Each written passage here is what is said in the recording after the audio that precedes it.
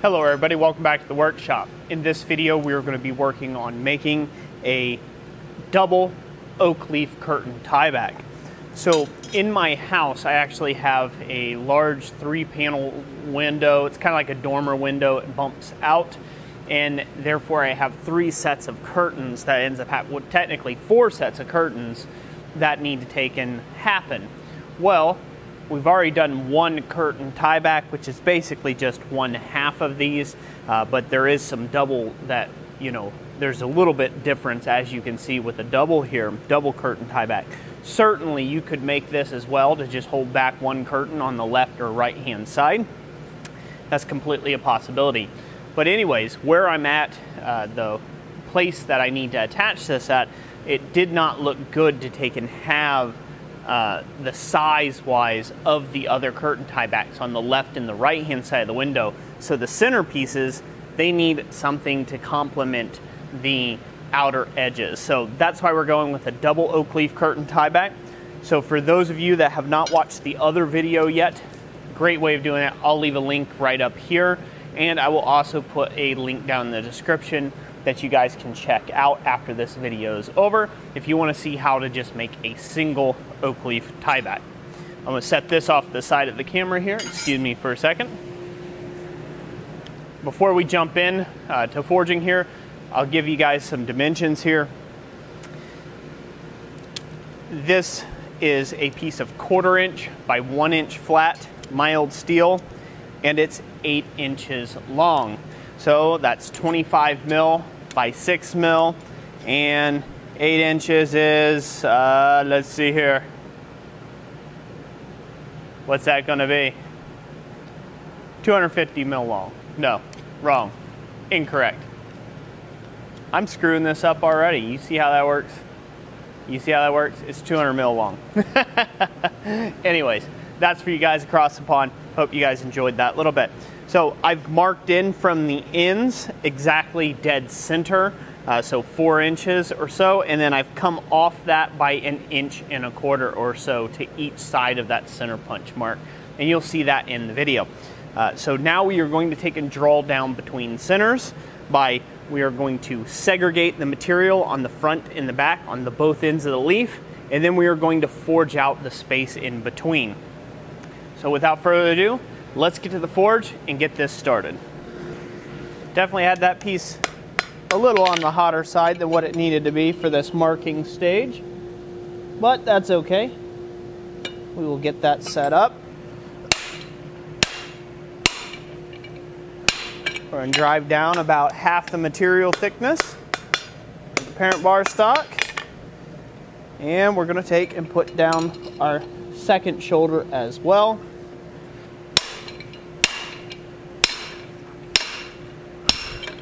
Because we're here and we can. I'll just straighten this out on the anvil with just a few hammer blows to get it set up more proper. So you guys can see how that looks right there. Now we can get rid of this tool altogether. It is not needed. And we're ready for the next step. The next step, we're going to round off those corners on both sides. So we have this piece nice and spicy. We're going to do with a really steep hammer angle with kind of back face hammer blows. We're going to knock a 45-degree bevel on the flat. Same on the other side, on the flat. Just keep working that together, almost like we're trying to forge a really blunt point at the tip. You should end up with something that's looking like so. And then we're going to round off the rest of the material into that rounded tip now. Don't worry if you start getting any sort of little carp's mouthing or anything on the very end of this piece, because that's going to get dressed up at a later date. We did that to the one side, just like so. We're going to pull out 2 separate lobes. That's why you don't have to worry about the carp's mouth too much on that end. So don't spend too much time trying to make it pretty right now at this stage. We're just trying to get in all the details. We're flipping this over, get it hot again.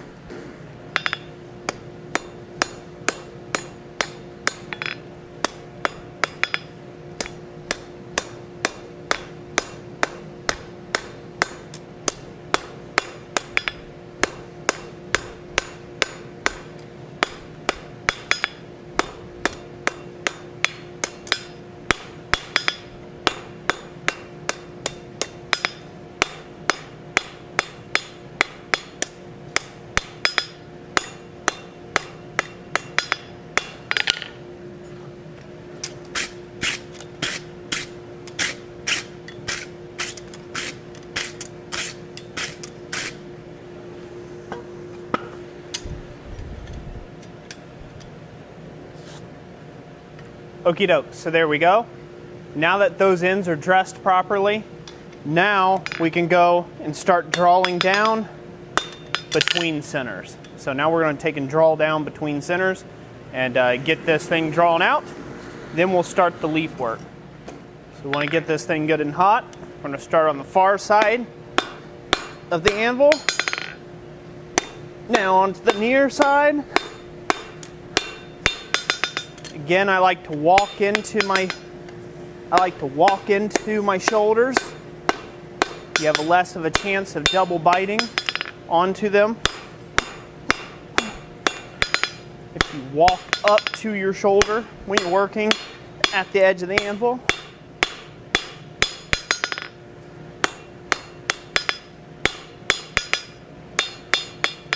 Now you should end up with a little something that looks like that. And you can get as fancy with this as you like. This can be a really nice door pull or drawer pull at this stage. Just something to keep in mind. Maybe I'll make a future video like that. That's a really pleasing shape. So maybe think about that for a drawer pull or something. But sadly enough, we're going to just continue to draw this down. Now that that mass is there, we can come to the horn and drive that mass out to catch it up to the rest of the work. Now we're going to put the apex of the peak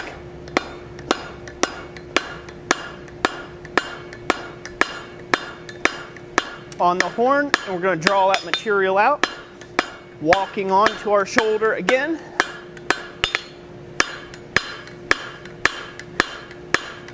We've got to draw a good bit of this material out, working both to the front, both feeding and pulling the material.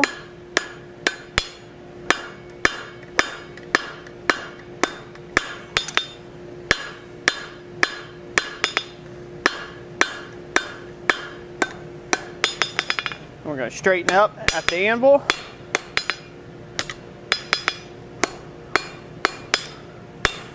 Get them shoulders reestablished there.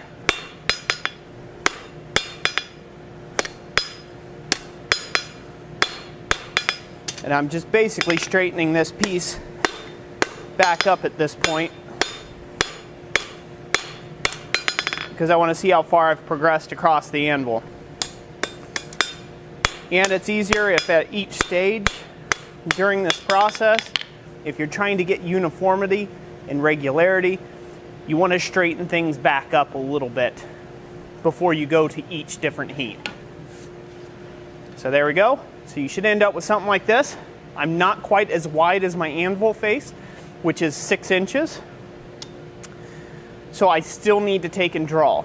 This is 150 mil across, or 6 inches. So I still need to draw this out until the distance between these shoulders is 6 inches or 150 mil there. So we will get this hot again. And I'll be right back with you as soon as that's done. Now's the perfect time to take our stem that we've made to go all the way across the anvil. We're going to take it from that square cross section to octagonal. Now this is going to stretch it even further, and that's okay. We need that extra length in there. So we're going to take this to octagonal, and then we're going to round this up by taking off all the facets that we've just created, both the square and the octagonal facets. Don't worry if this rotates a little bit, doesn't really matter. So once we've accomplished that to a degree, we've made this look somewhat of an intelligent attempt. Now we're going to end up going to the anvil's horn here. We developed a little bit of a twist, so let's get that. I can't get it out at this heat, that's too much force there applied. Now we're going to go ahead and use the horn to give this the stem look. It's important that you be very intentional with texture. Raw mist hammer blows is not good surface texture or finish work. It'll highlight real bad in a finished piece, just really dumb hammer blows that were misplaced all over the place. That is not texture. Texturing is a pattern. So there is a perceivable intent that you're doing to the piece, to the iron, to the steel, to give it character. Not just, well, I left it lumpy and bumpy, and that's the texture. We want to take and be intentional about the texture.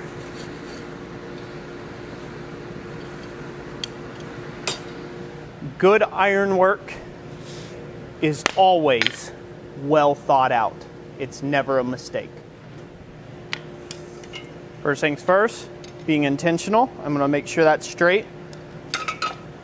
And now we're going to use an intentional texturing.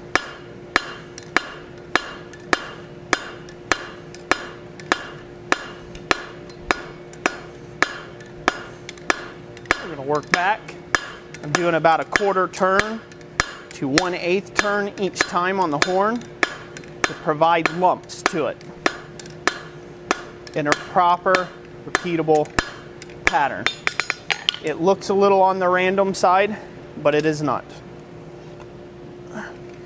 It gives a very specific stem look to the piece. Now you can straighten this back up on the anvil, but be careful doing it too far. Straightening that out on the anvil now that you have the texture in there for the stem. Go ahead, get this cleaned up. Just so this way we can have it cleaned up so you guys can see the texture a little bit better as we go. This brings us to our leaf portion. Like in oak leaf's pass, I'm going to be using the guillotine tool, and we will be fullering in on both sides here. Better grab out Mr. Thing. Right here on this end, we're going to be fullering in real close, within about 3/8 to roughly 1/2 inch from the end, or 9.5 mil to 12.5 mil from the end.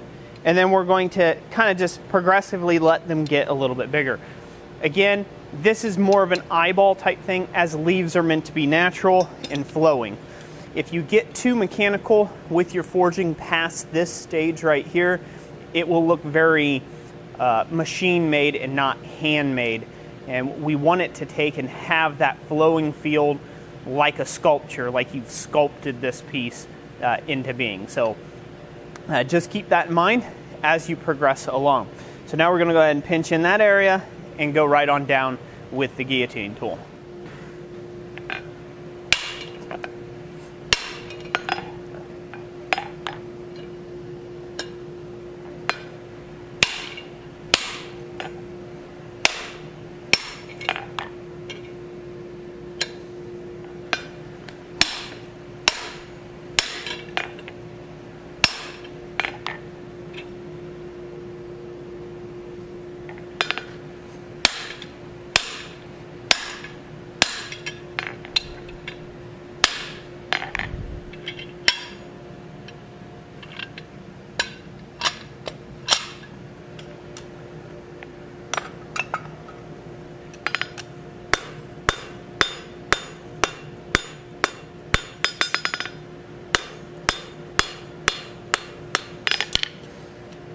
So there's the preform for that.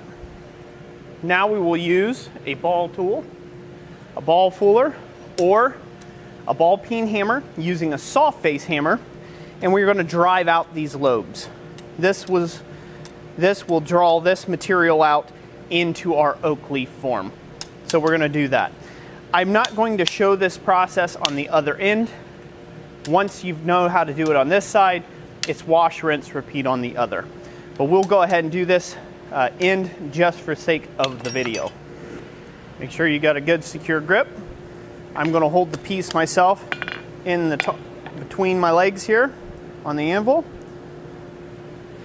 And we're going to start out at the very tip, driving our lobes out and forward. Now it's not going to look like you get too much travel right now, but you'll get more travel out of this piece once we go to using the cross peen to draw the piece out.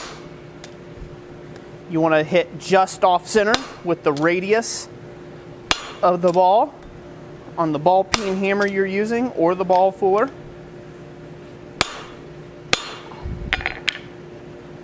And I'll show you the result here. So you can see how that's starting to divide the material up and spreading those lobes out.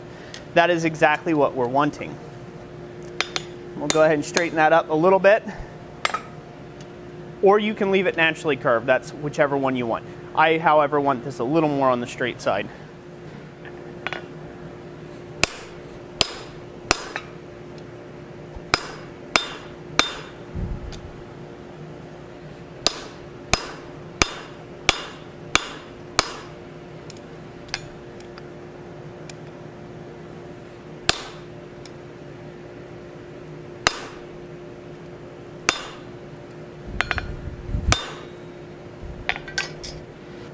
So now that we've got all of our lobes preformed, we're going to take the cross of our cross peen hammer. We're going to start in the middle and draw out to the edges.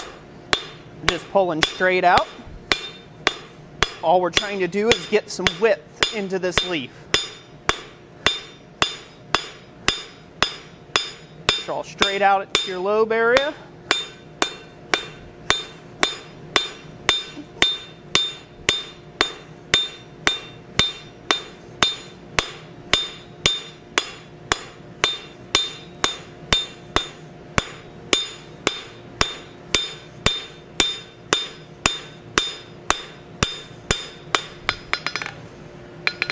Just like so.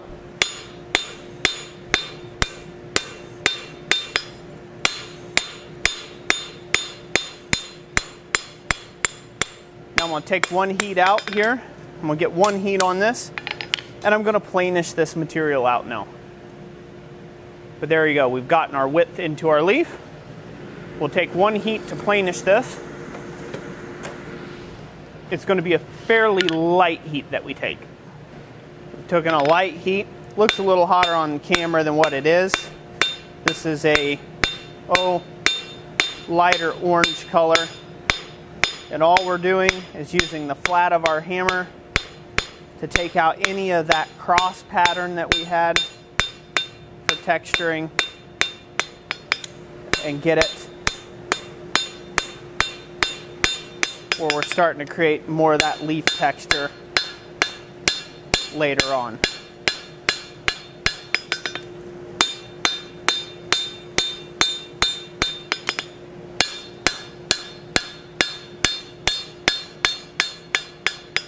So right there I was hammering a little bit to each side of center. What that does is that gives a very shallow bump in the center. So it thins out the edges a little bit more than what's in the center. And that allows for the structure, the understructures of this leaf, the undertones under the texture to really pop. It'll give this central area here a lot more volume, as where it'll give the edges of the leaf more grace. So that's what we want. So let's take one more little light heat here. This one we're going to come up to a nice orange color, a nice bright orange color, and we're going to switch out cross peens. I'm going to switch this cross peen that has a nice broad flat surface to this cross peen that just happens to have like a 3/8 inch radius fuller to it. Reason for this being, this is too heavy of a hammer. I'd rather have a 3/8 inch radius fuller and be doing this, but it's just easy to take and use this hammer as it's within reach, and I can use that right there to create the texture I'm looking for if I don't burn the leaf up first. Got a little bit of scorching on there. Not bad, caught it just in time. We're going to straighten it up here. Okay, and now we're going to come from the top with some overlapping hammer blows, or every other hammer blow if you will, and we're going to create the texture. Be very careful to stay out off of the center line of the piece. You do not want these. You do not want your cross peen to take and cross the center line of your leaf. If it crosses the center line of your leaf, it's going to give you a bunch of like X's right in the center, and that's not going to be very attractive. It's going to take a little bit of time to get used to doing this, by just hand-eye coordination, but it can be done. Just take your time. So we'll set this back on again.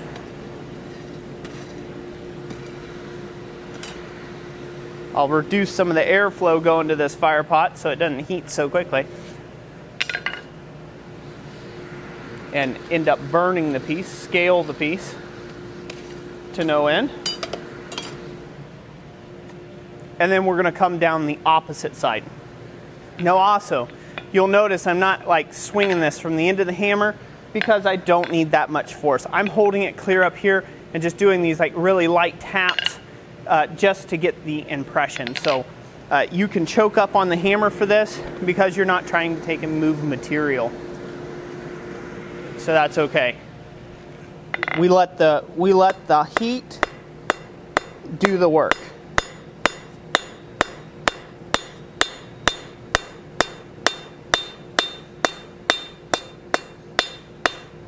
Again, I'm just staying off that center ridge. It's very important that you do so in the final product.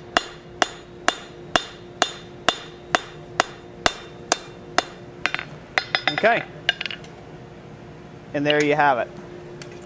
So I'm going to lightly straighten this just to take it down to the anvil. We don't want to forge it into the surface of the anvil, because then it'll take out all of our texture and leave us bright little shiny flat spots we don't want. So now we'll clean this up. And hopefully this will give you guys a little idea of the texture there.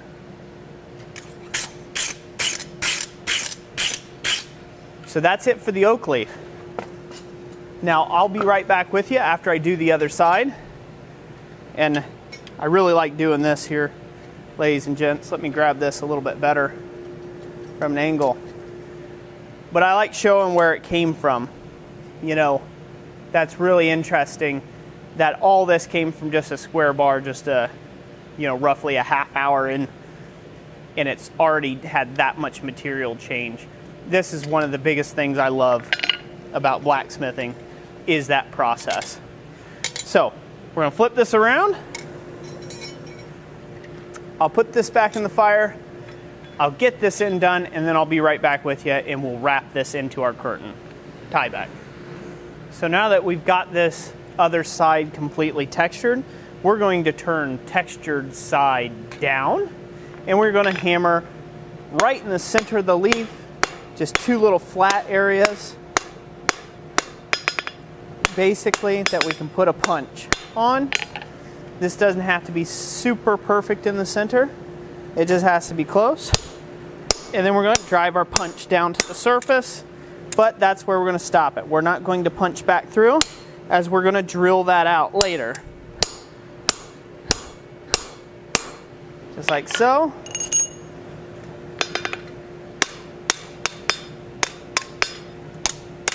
Get this straightened up.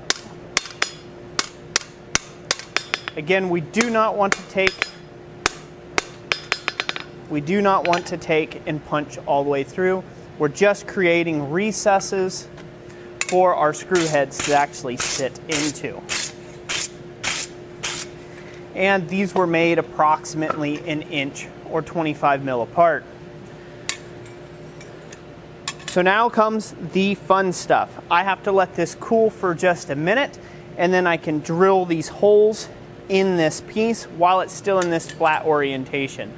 So I will be right back with you after I get the holes drilled here, and then we will go ahead and continue to wrap this on around. So now we're going to go ahead and start shaping this leaf. We're going to start by curling some of the leaf edges up, just at different random spots, to kind of give it more of a ruffle to it, give this leaf some more dimension. And then we're going to go ahead and bend it around the horn of the anvil once we've got the edges kind of ruffled a bit. And we're going to use the wooden mallet to take and do that. I find a wooden mallet really does work best for this type of operation, because you can really shape it around the horn without worrying about taking out your detail. If you don't do that and you decide to use a metal hammer, you need to hit to the off side of the anvil, not directly on top, because again, we're trying to form, not forge at this point.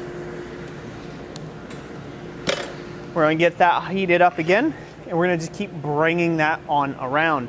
The next piece now, however, we're going to have to make sure it kind of comes around it opposite a little bit, and then we're going to pry the pieces to where we need them to be to have that right amount of arc and curvature that we're looking for. Get that nice and hot, up a little closer to the hole. Again, we want to kind of have that nice curve. Also, the reason why we need to bend these is because we can't block our actual holes, right, that we're going to be screwing into. So it's good to go ahead and do that. We don't want to have a bunch of kinks in this leaf either. I see a few forming. So I'm going to make sure that it's a nice smooth curve all the way throughout is what I'm looking for. And we want to be able to double it back on itself like that in order for it to properly hold the curtains. So I get that getting hot one more time here.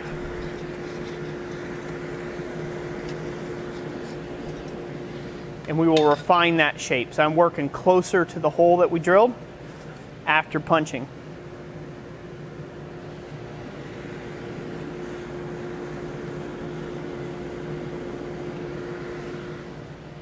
Okay, keep that punched hole nice and square, but we want to be able to shape this leaf right on around and give it a little bit of dimension. So I'm going to start giving a few pops right here, start giving it some kind of curve.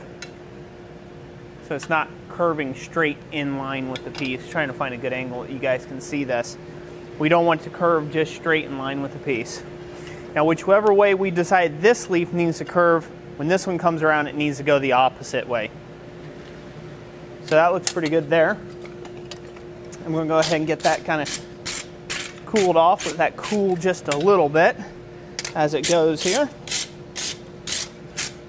I really like that curvature. It looks pretty well. So now we're going to go ahead and flip it around, and we will heat up the other side. Again, just giving the leaf some curl in some different areas using the sharp of the horn of the anvil. Not every end needs to be curved, but again, it gives it a little more dimension. I like starting it that way, and then I like working this piece down around the horn of the anvil.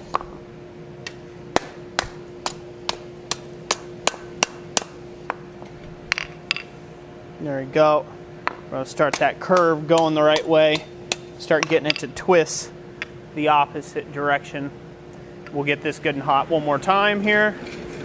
I'm letting this run straight through because it really doesn't take long for this thin material to heat up. I've also switched to a pair of wolf jaw tongs, that way I can get around.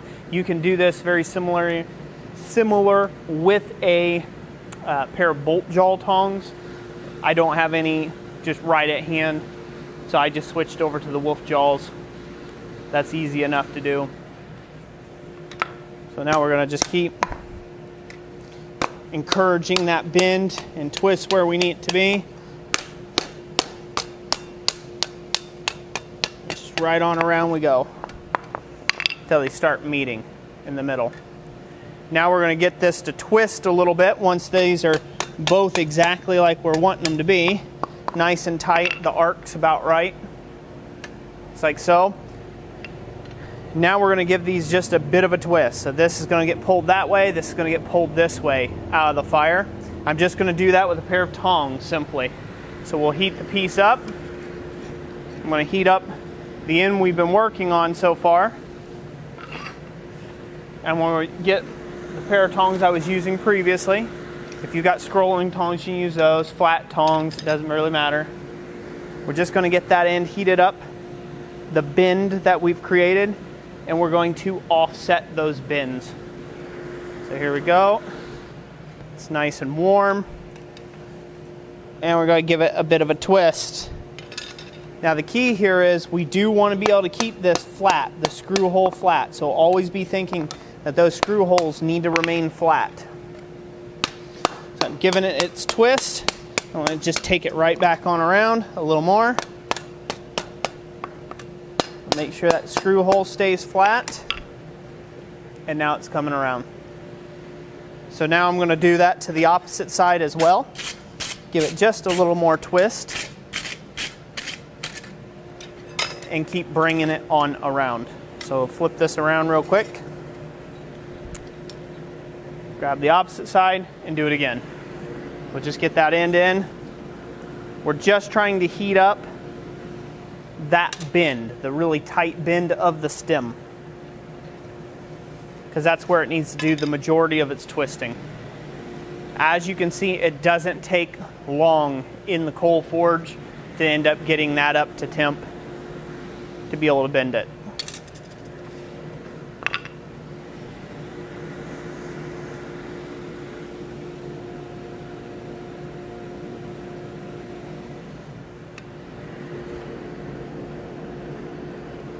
Okay, so we're good and hot now. I'm gonna just give it a little bit of a push. That'll be good. Bend it right on around.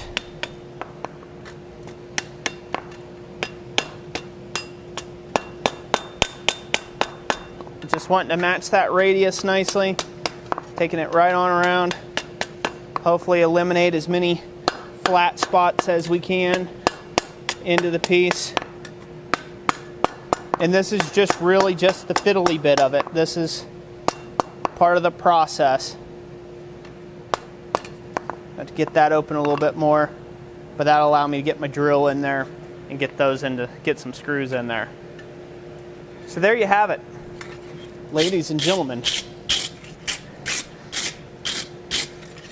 Now this, for the finish that I will most likely go for this, will just be a wire wheeled and a highlighted surface finish.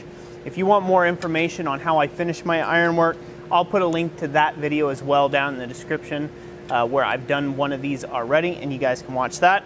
And but without further ado, I want to just thank you for watching. If you like to support video content like this and keep these tutorials here on the great World Wide Web, a great way of you doing that is just checking out our website, blacksmithpdfs.com. Woo! About told you my regular website, which is christcentterironworks.com. You can check that out as well. Maybe I should edit that out, huh? Yes? No? Okay, we'll just get on with it. Anyways, if you want to support what we do here and all the tomfoolery and stuff, just check out our website, blacksmithpdfs.com, and consider purchasing a power hammer plan and or an ebook. And that really goes a long ways to producing these videos for you all. Again, as always, thank you so much for watching. God bless you, and we will catch you on the next one.